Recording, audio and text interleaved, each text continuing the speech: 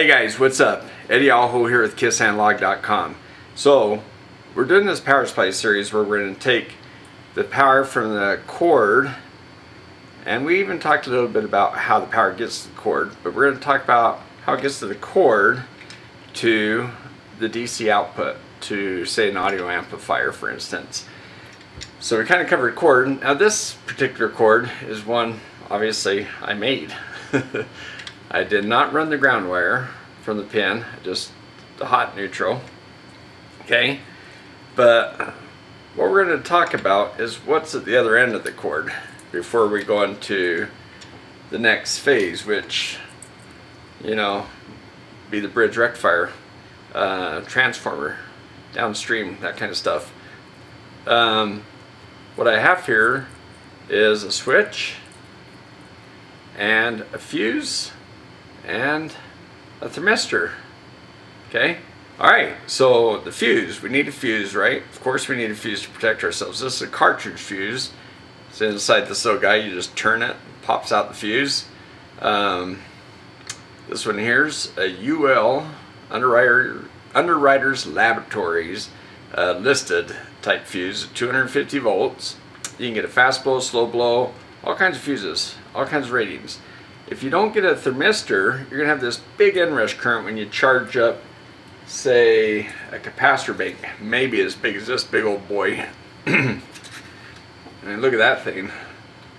So, you know, you want a big power supply for maybe a linear power supply. Maybe that's the input to your linear power supply, or maybe you're going to make an audio amplifier or something else with a linear type design. Something where you have a bridge rectifier and capacitors. You know, bridge rectifier capacitors. Something like that. These capacitors look like a short circuit when the current first hits them, and it charges them up. And you get this big inrush current, which, by the way, when you flip that switch, you're going to get a little arc inside that switch, and that could actually weld the contacts, depending on, especially a big old capacitor bank.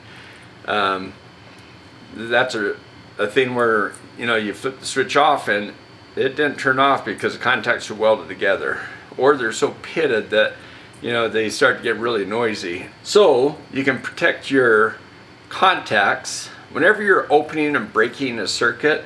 You can get an arc, and with something big old capacitors on there, it can be worse. So the fuse has to be rated so that it doesn't blow, right? You don't want fuses blowing and you know, every other time you turn on your switch. That's where this thermistor comes in. The thermistor will limit the current during an inrush, and then it gets hot because it's resistance, and then the resistance drops to allow a current to flow more freely, and by then your capacitors are charged and you're okay. Now, of course, you can run into problems with that if by chance you turn off the switch and you turn it back on and the capacitors are drained, and then they get charged again real quickly and this guy's still hot. Now that's if the capacitors can drain themselves fast enough, and if you're going to just turn it off and turn it back on in the right time. And, you know, chances of that occurring is much more reduced just using this guy. So just using this guy is going to help protect you a lot more than not having one at all. This is kind of a fuse coordination thing. So with this guy, it limits the current, so you don't need to have a fuse rated so high in current. Now you can rate this fuse more appropriately to protect your power amplifier. Okay, so it helps you do that. These fuses come with pretty much three main ratings. One is voltage. You got to have enough volts that when it opens wide enough to break the current flow. Okay, when the fuse first starts to melt, that's the first time frame, you know, in how fast the fuse opens. The fuse starts to melt, heats up, starts to melt, and then finally the current blows it open, and the voltage sits there and arcs until the arc gets big enough between the two melted elements that, you know, it opens your circuit. And that's why they have a voltage rating, so they can do that. You never want to use a fuse made for a car, for instance, a 12-volt system in your audio system running off 115 volts, 120 volts. The other way around is okay. Use a higher rated voltage for, say, a 12-volt system. That's fine. I mean, that's kind of a minimum rating, the voltage. You want to have that rating to, at least. If the voltage rating's above what you need, that's fine. That's okay. The next rating's your current, like how fast it's going to open, how, you know, fast blow, slow blow. Now, even a fast blow fuse in electronics is slow. That's still a lifetime. I'm going to show you some curves, but it takes, they rated it in I squared T, okay? So that's kind of like power, right? I squared times R is power. So you just make R, say, equal to 1, and so now it's I squared T, because power times T is energy. But if you make R 1, the equation becomes I squared T. So it's I squared time. And it's a curve, and it shows you, you know, how much current you can run before it finally opens. And it's kind of surprising, even a fast blow fuse. So that's why they can handle big inrush currents, but eventually they get fatigued and they will open, and you don't want that. So and also all the connectivity, you know, like your switches and just your wires, and also your capacitors themselves. They don't want to have that big inrush current hit them like that. They don't really like that either. So thermistors, that's where it's at, and they're inexpensive. This one is a 22 millimeter SL22, and it's a 10 ohm. So it starts off at 10 ohms at room temperature and then heats up to some small ohms, and I'll show you the curve on that. But so between those two guys, throw the switch and you're limited your current. 10 ohms, that makes math pretty easy. If you have 120 volts and you have 10 ohms, then you get 12 amps. You get 12 amps inrush current, big deal. And then it heats up, and heats up fairly quick, you know, within, you know, seconds probably, and then the current flows. So that's that. That's your, now we're getting right to where we're actually gonna, you know, we're gonna plug it into rectifier and do that next time, okay? Just try to make these short, quick videos just to kind of walk you through. All right. Show you some curves, and then we'll, hey, by the way, I'm going to show you something else too. So I went to Little Fuse, one of the, you know, they make fuses, right? One of the big companies that make fuses. So I saw a cool diagram, and it's kind of interesting because it's following exactly what I want to walk you through. This is a great block diagram showing two different configurations for MOV or MOV/gas tube protection. There's two diagrams there. It shows input power, fuse, MOV. We haven't talked about that yet. Metal oxide varistor, that's a protector for over voltage. And then here's your NTC. I call it a thermistor. It's NTC is negative temperature coefficient. That's why I say it, negative temperature coefficient. So as it gets hot, the resistance goes down. And then you go through your transformer, your rectifier, your filter, and finally your regulator, if you have a regulator. This one's pretty much the same thing, except for they're showing a chassis ground with two MOVs going to ground through a gas tube. That's going to be another video all by itself, the MOV and the gas tube. That'll be the next one, and then we'll power it up. Alright guys, let me show you some curves, okay? Alright, what I want to point out is this is a fast acting fuse. It's a 3AG series. Well, you know, the 3AG type, 312, 318 series. But it's fast acting. So I just want to show you how slow a fast acting is. You know, these glass fuses you've all seen, right? You can either get them with leads or with non-leads. One thing I want to point out is at 100% rating, so if you have a 10 amp fuse, whatever, it'll run at 10 amps for 4 hours minimum without opening. So it's not like you're going to get a 10 amp fuse close to 10 amps is going to pop, because at 135% it's going to run for an hour before it opens. That maximum, it's going to open within an hour. Okay, then 200%, if it's a 10 amp, it'll open within 5 seconds. If it's something bigger, 12 amp, it'll be 10 seconds. And if it's a big one, 35 amps, maybe 20 seconds. All right, so I want to show you the agency approvals. You can see the approvals, so, you know, nice safety rated fuse. Okay, we're going to go down and look at an example, and I'm going to show you how long it takes for one to open. Let's look at how these columns are rated.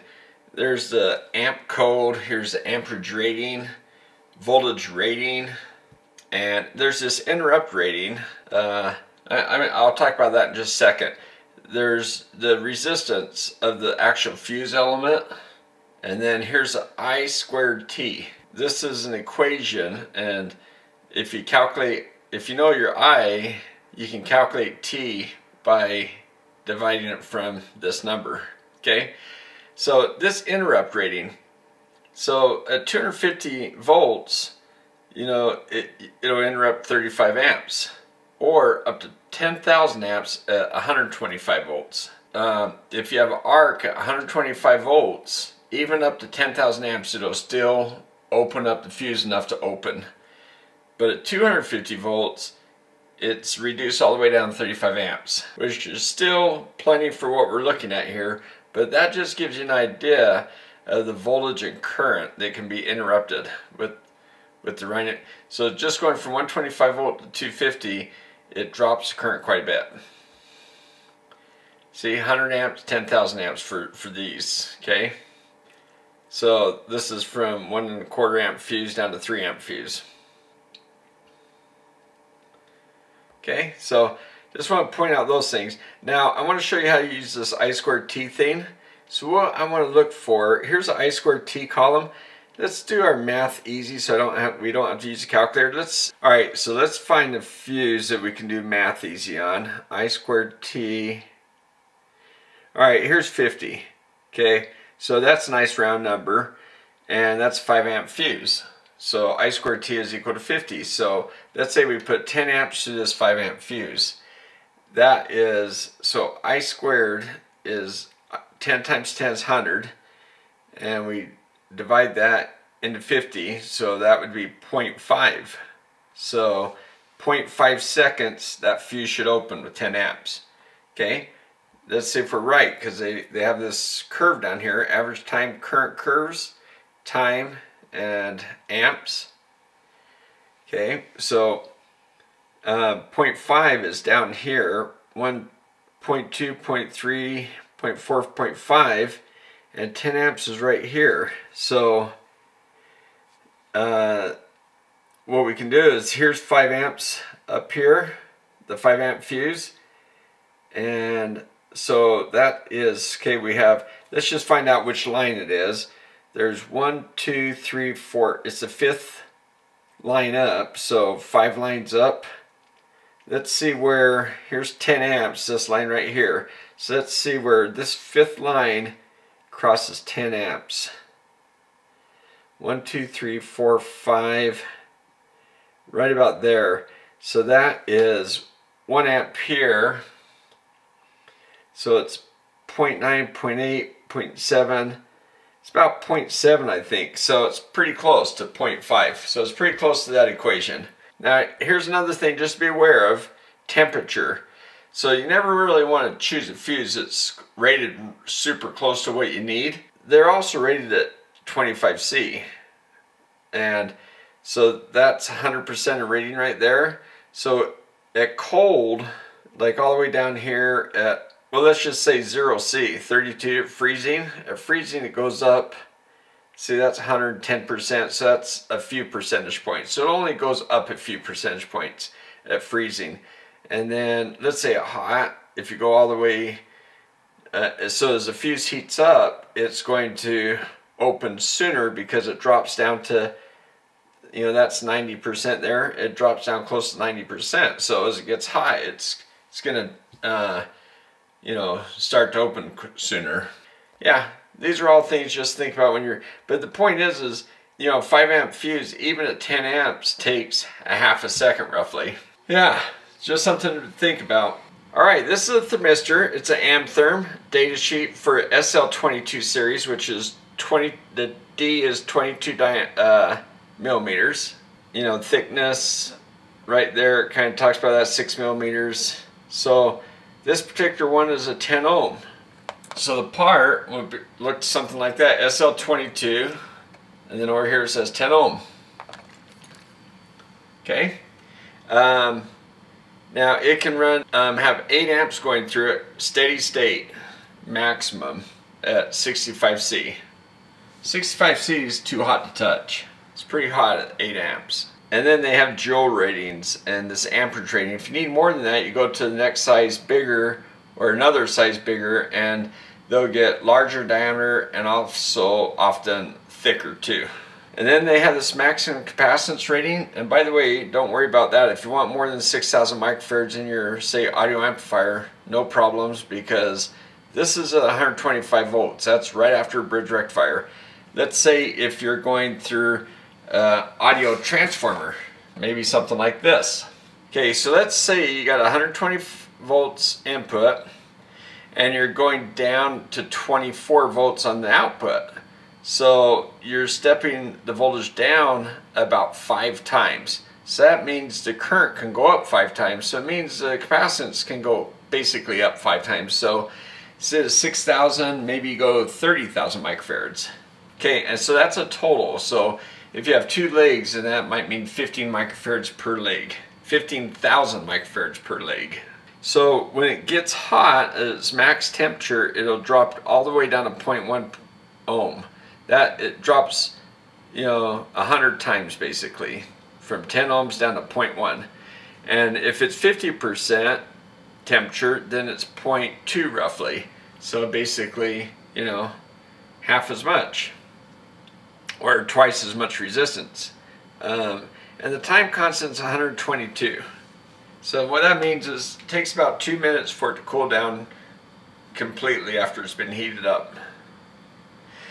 And the dissipation, as far as milliwatts, which kind of goes along with this joule rating. Joules is just watts per second. I mean watts without time. So if you calculate your current times your resistance, that'll tell you how many watts, and then you can divide it by that. Because for every 32.4 milliwatts, you're going to go up 1 degree C. How hot it gets per, you know, how much energy you put in. So again, you go to bigger sizes and that number goes down. Alright, so that's thermistors.